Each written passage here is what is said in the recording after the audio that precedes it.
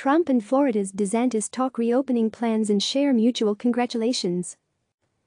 Last week, when a Republican governor set plans to begin reopening his state, President Donald Trump signed off before reversing himself and declaring the strategy a mistake.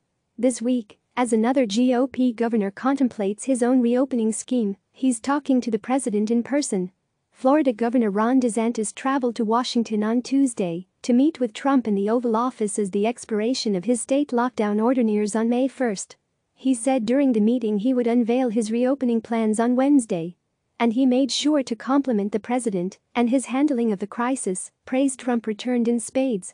It was a meeting of two like-minded politicians who have both been criticized for their handling of the coronavirus pandemic.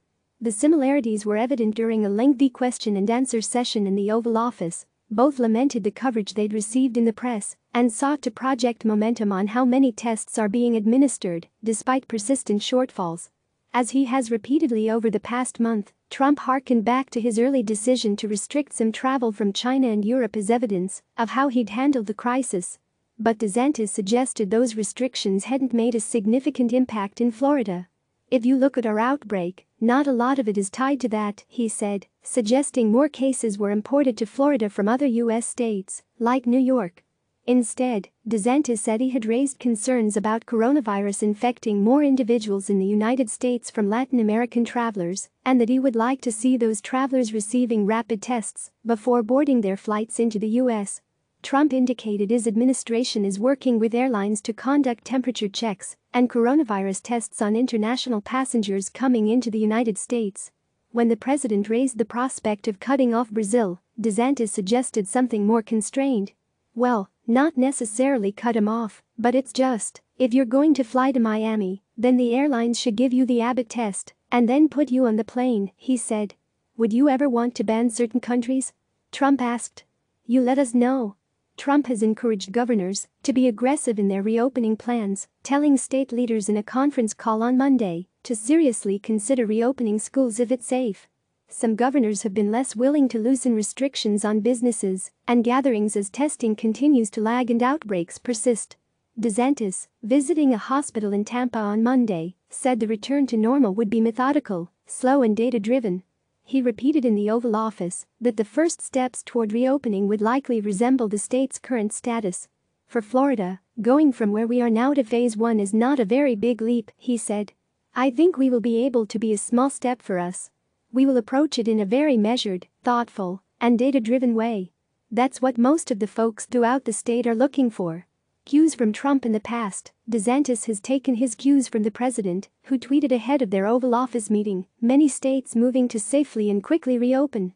Once a holdout on issuing mandatory stay-at-home orders in Florida, DeSantis cited Trump's own tone shift on coronavirus when he ultimately declared a lockdown at the start of April. It is a very serious situation, DeSantis said at the beginning of the month. When you see the president up there, and his demeanor the last couple of days, that's not necessarily how he always is.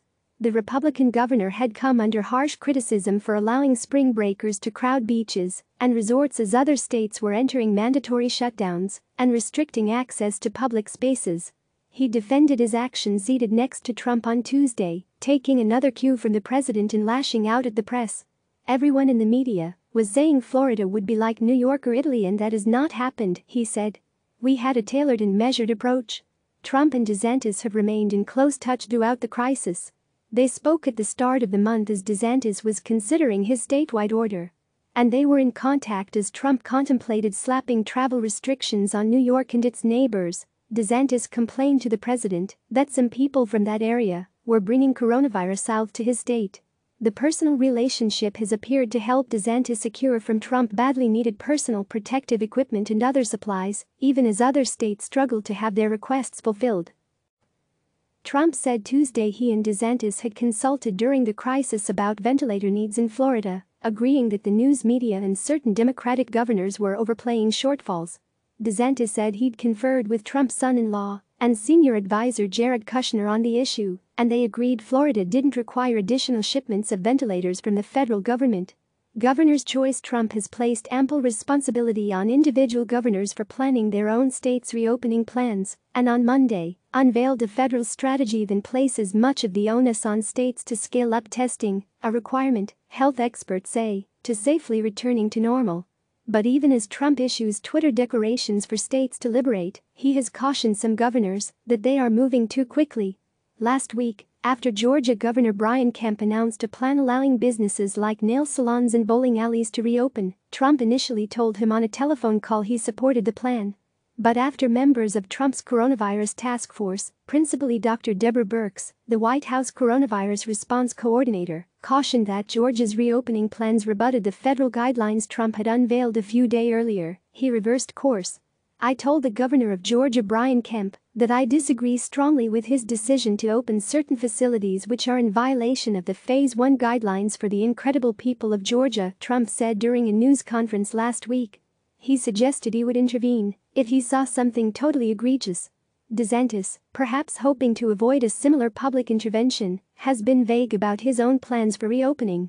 He will receive recommendations from his own state task force and said Monday he would adopt a phased approach, indicating the first moves toward reopening would amount to baby steps. But many in Florida, where tourism and hospitality represent major economic drivers, are itching for a loosening of restrictions. And Trump, who himself is now a Florida resident, is highly attuned to the state's politics as his re-election nears. Polls over the last month have shown former Vice President Joe Biden with a modest lead over Trump in the state, though it remains a close race. Click subscribe to receive the latest news.